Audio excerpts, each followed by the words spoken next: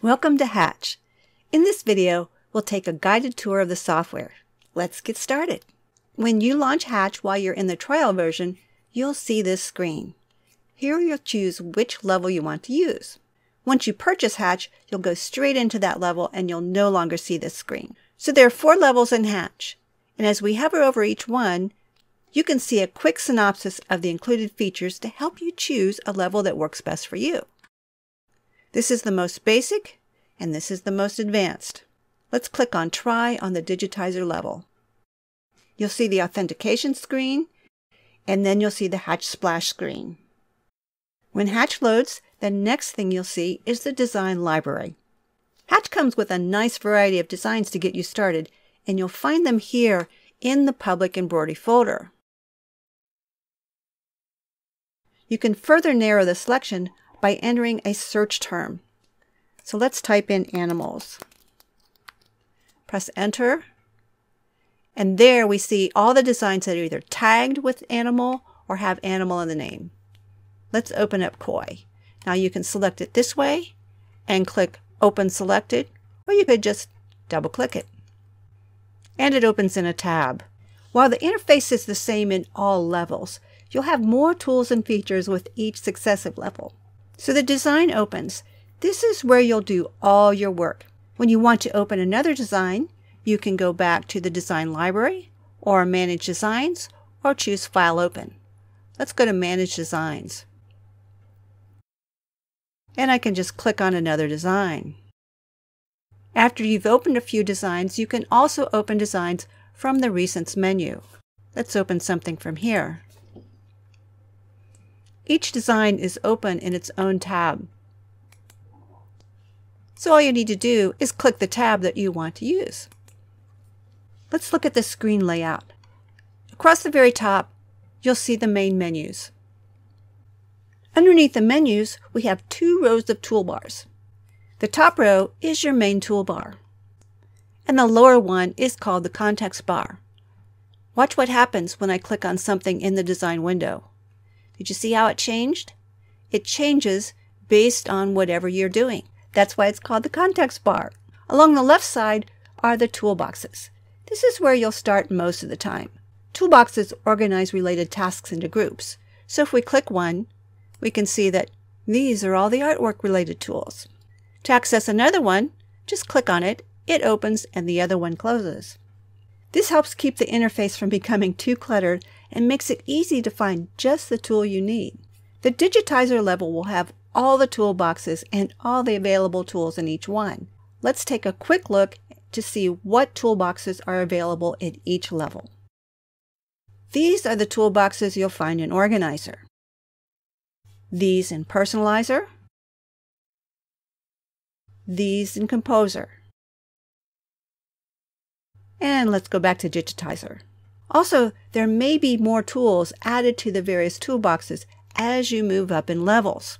Along the bottom of the screen, you see the colors bar.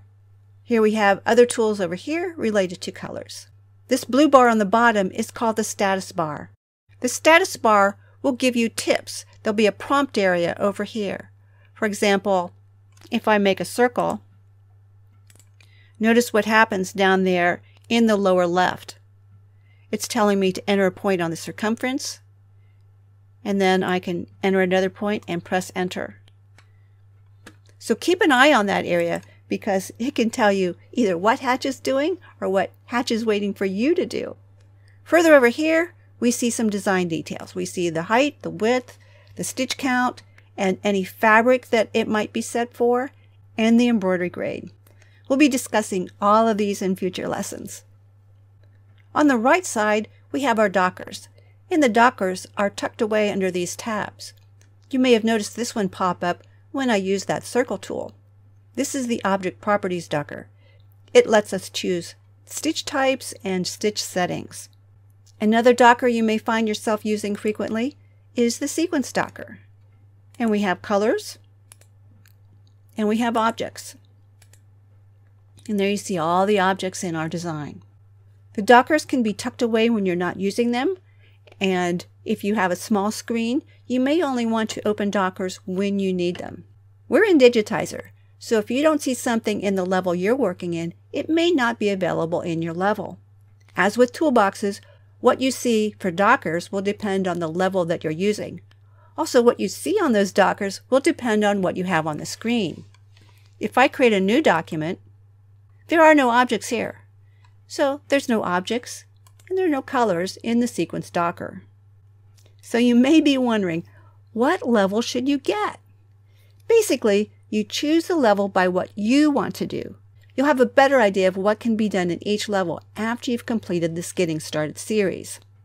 Let's take a quick look at each level and talk about what it does. We'll start with Digitizer level. With this level, you can do everything. If you want to create your own designs, either from scratch or from an image, this is the version for you. You can auto-digitize, so we have the auto-digitizing tools up here. We also have Photo Stitch in this level. This is also the level where you can create appliques. You can digitize red work and that so popular Outlines with Offset feature, which is in the Create Layouts toolbox. You'll really want to check the video to see what all this does because it's an amazing tool. Even if you're already an advanced digitizer, you'll find all the tools you need to create any design you can think of. Plus, it includes everything in all the other levels. Now let's look at the other levels. Here's Hatch Embroidery Organizer. In this level, you'll be working with existing designs.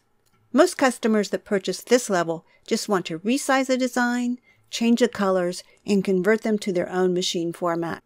So you can customize the design, and you can output the design. You can do more with Organizer, but these seem to be the tasks people do most frequently. This is what Personalizer looks like. This includes everything in Organizer, plus more. Most users that go at this level work with existing designs and want to add lettering or monogramming. So you've got your lettering toolbox over here, and you can do monogramming. There are many who simply just want to create a monogram without any additional design, and there are over 80 professional templates included. Others just want to add lettering to their projects with or without designs, and there are 63 professionally digitized fonts included, plus they can also use the TrueType fonts. You can do all of that and more with the Personalizer level. Here's Hatch Embroidery Composer. It includes everything in Organizer and Personalizer, plus so much more. Most people will start with existing designs and then edit, reshape, or create new designs, all without digitizing. Composer does include the auto-digitizing feature, allowing you to turn an image into an embroidery design in just a few simple clicks. It does not include manual digitizing or digitizing applique. You can create your own designs, lay them out in various ways, change stitch types, and so much more. Before you know it, you've created a new design.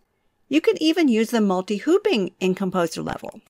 This lets you split designs for smaller hoops. If you like to use existing designs and add lettering or monogramming and change it around, then Composer is where you want to start. Here we are back in Digitizer. During the trial, you can try out each level to discover which level of Hatch is right for you. This quick tour will help you understand how the screen is laid out and organized to help you get oriented, so that you can find just what you need quickly and easily. Be sure to watch the other videos in the series to learn what the tools and Docker options do in each level.